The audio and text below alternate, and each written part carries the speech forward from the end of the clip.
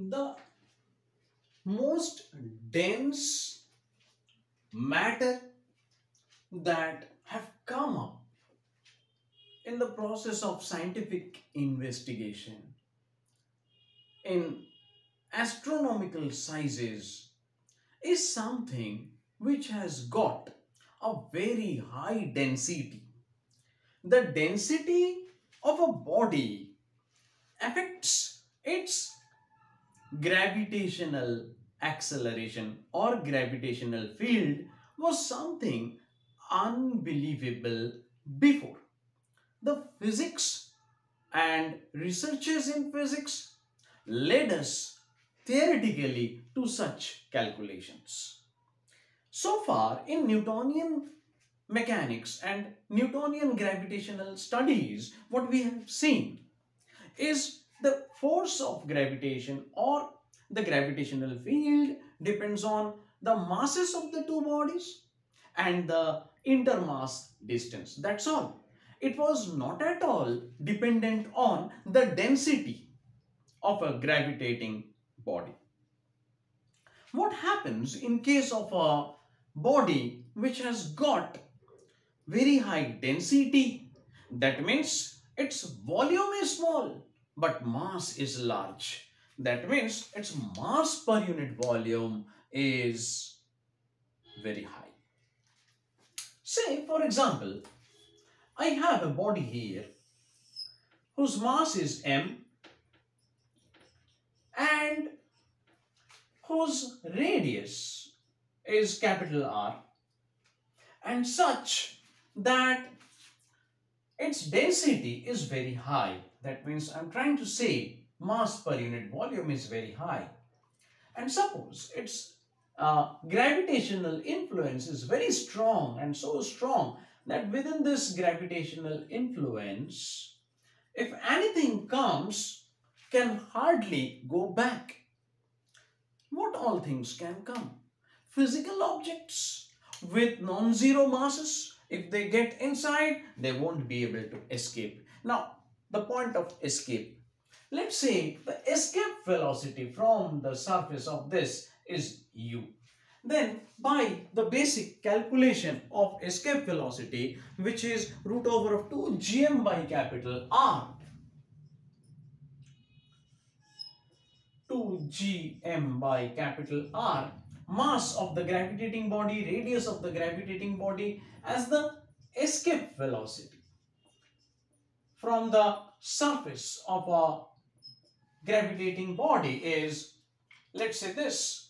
Now, if light gets in, if light particles move in light, whose particles are photons with zero rest mass, whose rest mass is close to zero, but have a speed of c.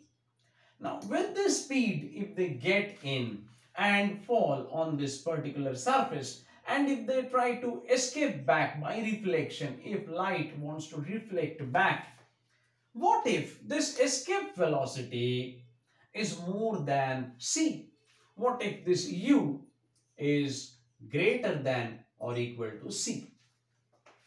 If the escape velocity would be greater than the value of the speed of light, then some strange calculations come up, and they are something like this: 2 gm by capital R greater than equal to c.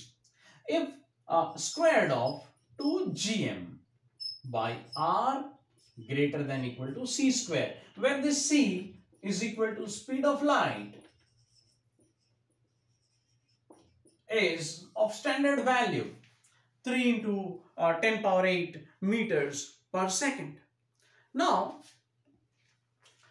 c square is a very large value in that case. Considering c as 3 into 10 power 8 meters per second, then your calculation of c square is 9 into 10 power 16 meters square per second square, and it's a tremendous value. Now see this. If your mass by radius ratio exceeds c square by 2g, c square by 2g, then your escape is almost impossible. You just cannot escape.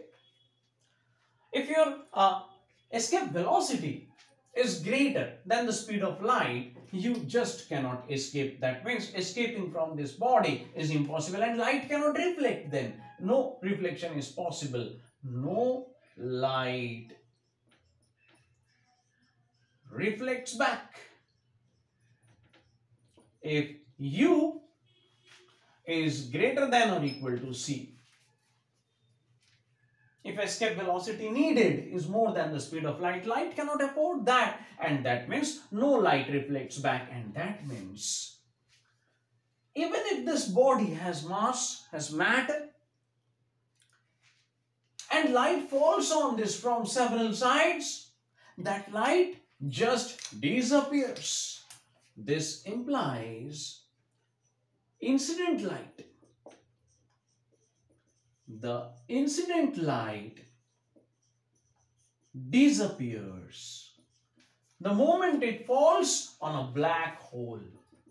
If it falls on a black body or a black hole, light disappears and it appears dark.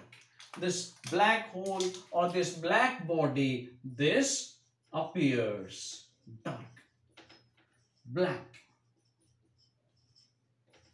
and are not easy to spot or identify or locate.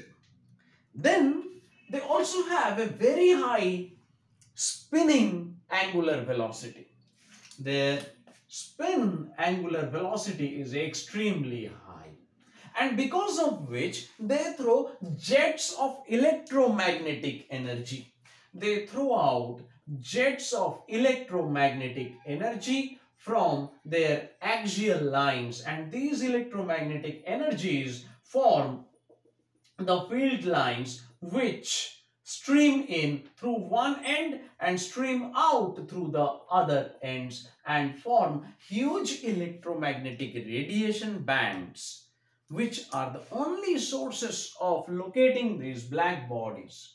Now, the amount of radius that such a black body can have is called or calculatable from this calculation, and the mass per unit radius for a certain body given its mass, if its radius given a mass of a body as m, then 2gm by c square, take this 2gm by c square, and radius of that body taken here 2gm by c square, if it is greater than equal to the radius of the body, the mass of the body is given, let's say by some means we can calculate the mass of that body. Then 2gm by c square, if that exceeds the radius of that body, then that can be classified as a black hole, and such a radius is called as Schwarzschild radius. This is written like this, Schwarzschild radius. Pardon me if my spelling might have a mistake, but this is what it is called, Schwarzschild radius. Just let me check it down. Oh yes, I have made a small mistake.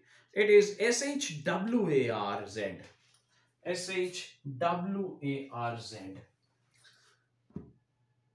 SHWARZ.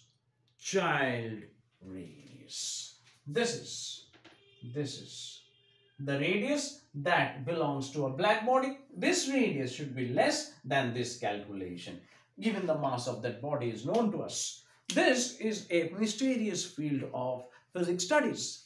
I hope by understanding so far, you would be interested in going ahead with this vertical of physics. Thank you for your patience and see you in the next chapter. Stay subscribed and stay revised.